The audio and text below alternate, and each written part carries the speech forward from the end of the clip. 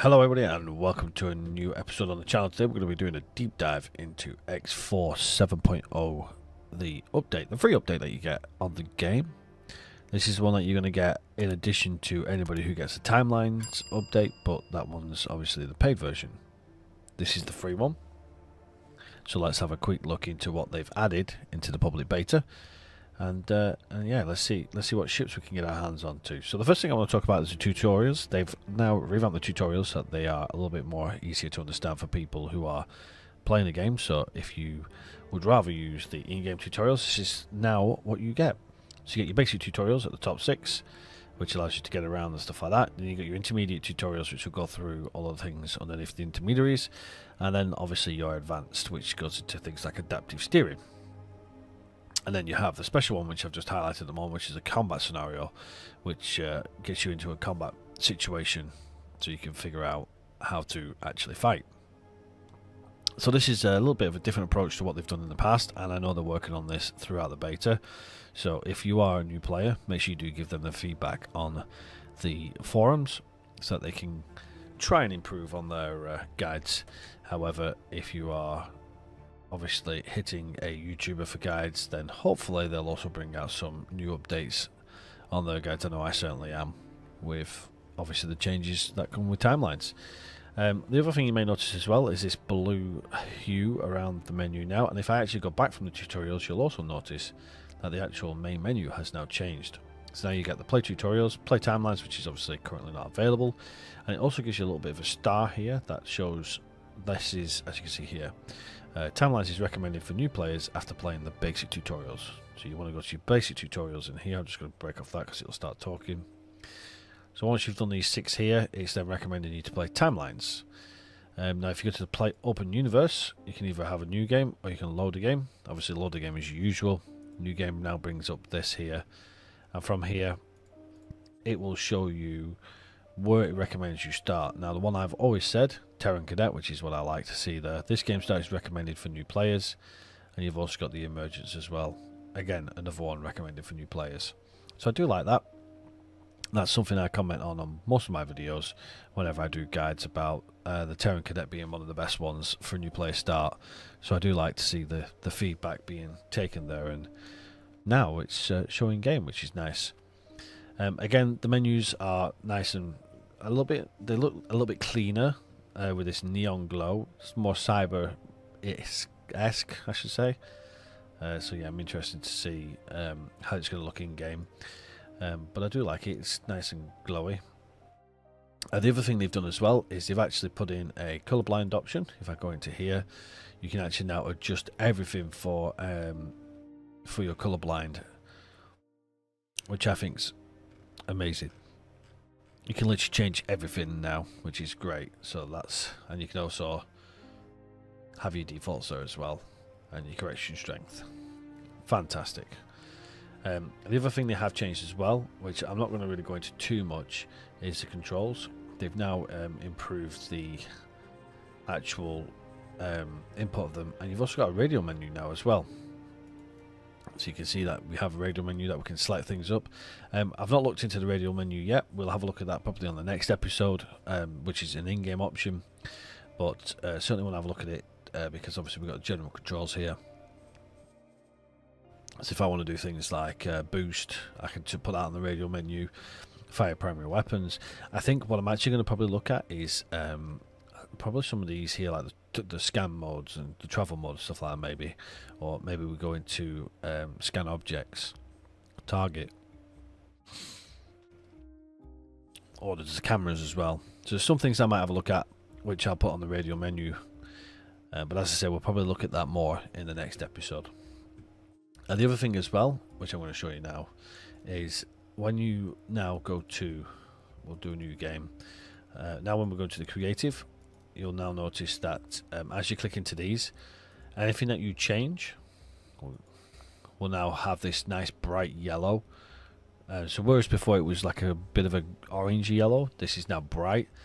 Again, when you change that there, it also now clearly highlights that it's now a modified game. Please be aware that starting a modified game will disable all online functionality Any save game saved or modified will also be excluded from this functionality.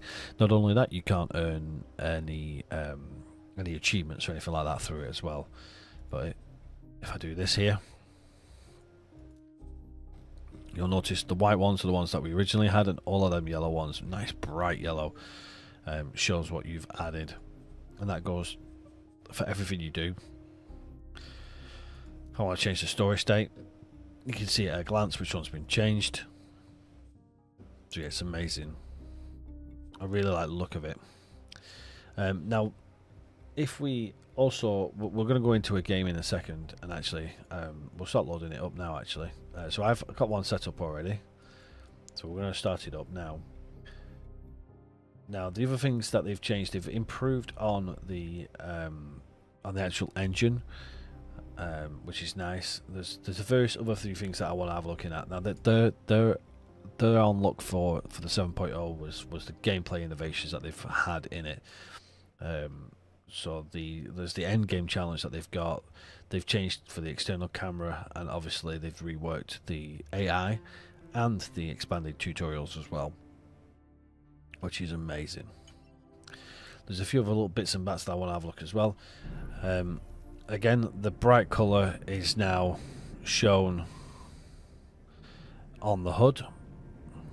So we've got this colour is a little bit glowy now. Same pop-up that we normally get, but all of these HUDs are now colour changing. Now, I've actually put in a hell of a lot of ships to test whether or not my system can handle it. As you can see, it is a little bit choppy, but we have only just started, and obviously everything is moving at once. But we'll see how that settles as it goes on. But yeah, so if we can also see, we now get the options menu slightly different here now. But we have, I believe it's in graphic settings, we now have our field of view, which I'm going to maximize out so we can see the field of view. We also have our gamma that we can change as well.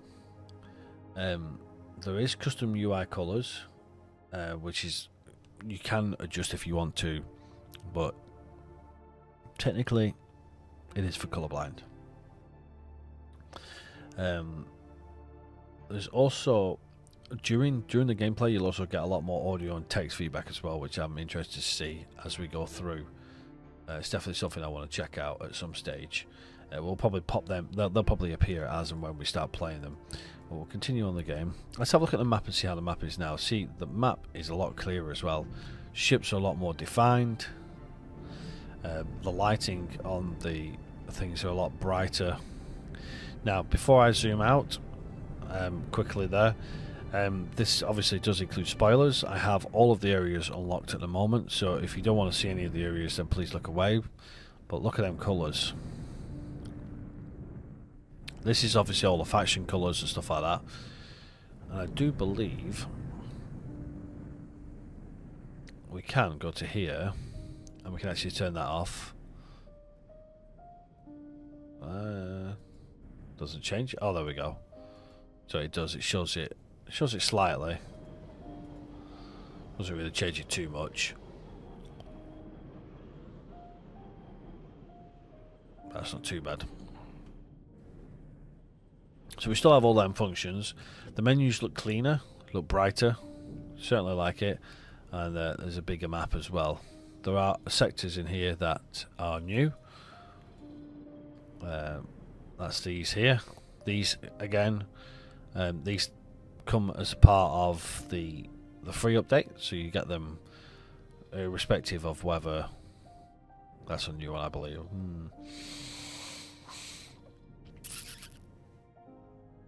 Not sure. That's obviously Avarice.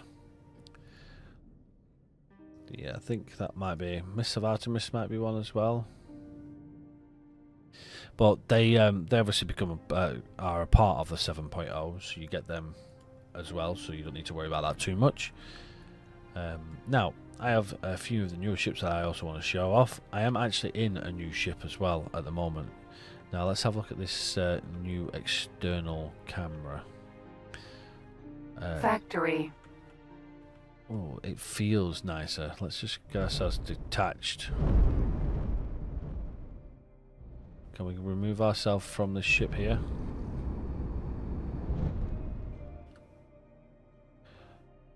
Okay, it seems to... We are attached to a station, which is fun. So that's worth noting if you're putting stuff down. If you're putting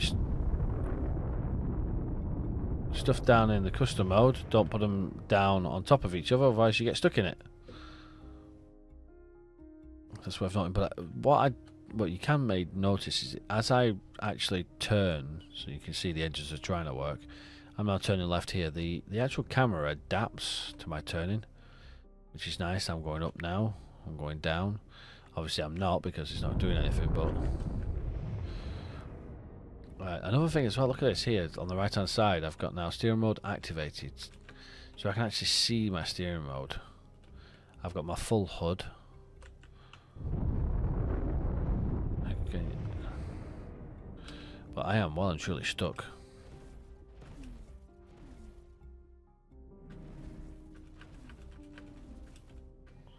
Yep, well and truly stuck. But this is this is one of the new ships. Factory. Okay, that's factory.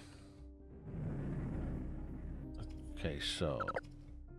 Oh, what's that there? New audible sound. Asgard. Factory. You'll also notice as Phoenix, well when I'm targeting things. Albatross. Sentinel. Get these little circles on now. Asgard. So they've cleaned up their targeting systems as well. And that's F3 is the external target view.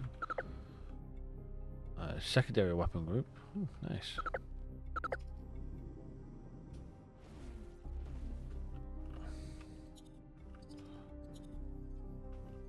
Oh, okay. So when it's in range. So that's your indicator that you're in range. That's nice. It's a little cleaner than it was before. Okay, so this is obviously a little bit annoying that we're stuck inside it, but we can still have a look at some of the things. Let's zoom in again and see how. Look at that. So the AI now has managed to put these into a bit of a fleet order, which before it would take forever to do things like that. That's nice. Now, in the next episode, I am going to have a look at some of these new ships that we've got. And we have got some of the older ships in here as well. We've actually got a lot of the Asgards because we're going to check out the Xenon as well. I want to head into the Xenon area to... Oh, look at that. You get little individual things on the map now. I've only just noticed that. That's the asteroid belt. Have they done away with the...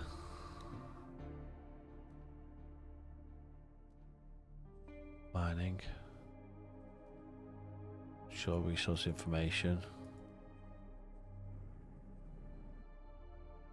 It looks like, at a glance, they've done away with the actual, like the colours that you used to have. Let's go to our legend and see what it says. We've still got mineral gas and mineral gas region there, but I'm not seeing them actually on the map, which is interesting. Now we should actually be able to get out of our... Docking not possible. Docking not possible. Let's... Okay, yeah. That stays on the screen way too long. Again, the menus are the same colour texture. It's nice, I like it. Oh, this looks a bit brighter in here. Right, we should have a captain of this ship.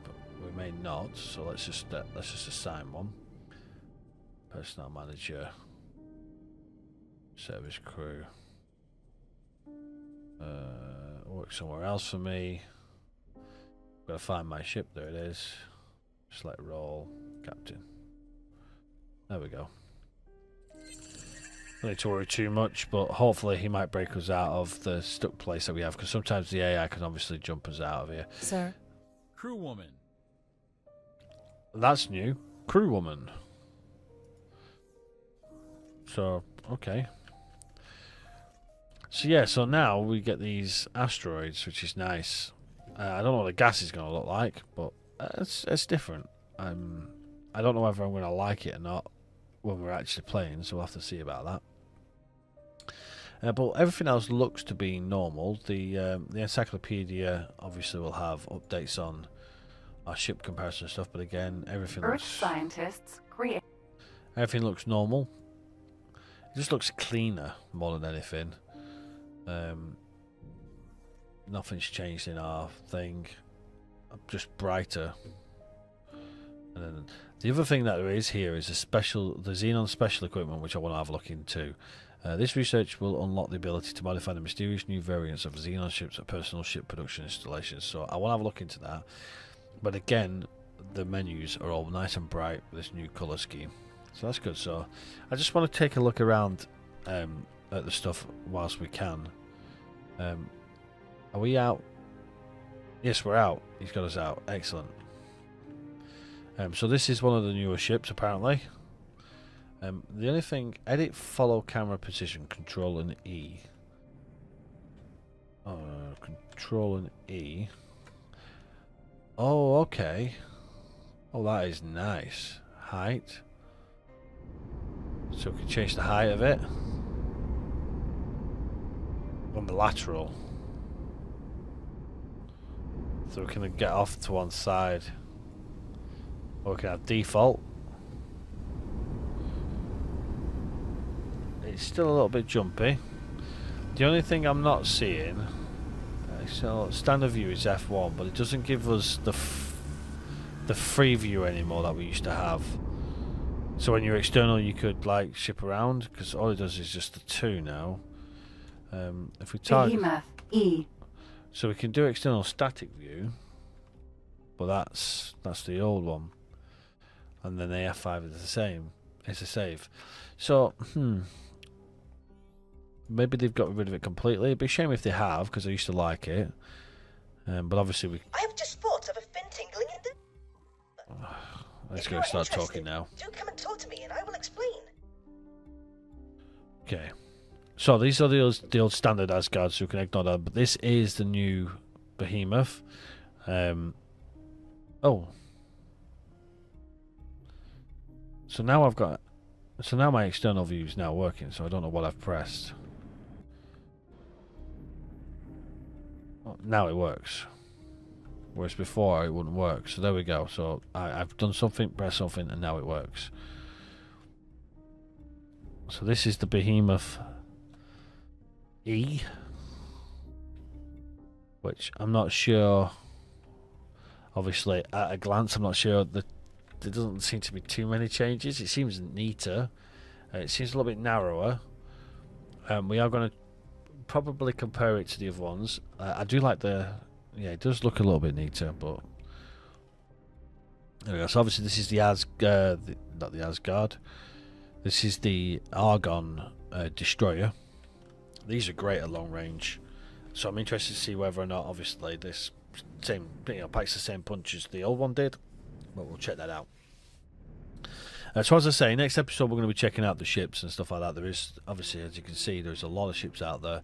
There's obviously a couple of stations which have got adjustments in them. There are new zones to look at, so we'll have a look at them as well.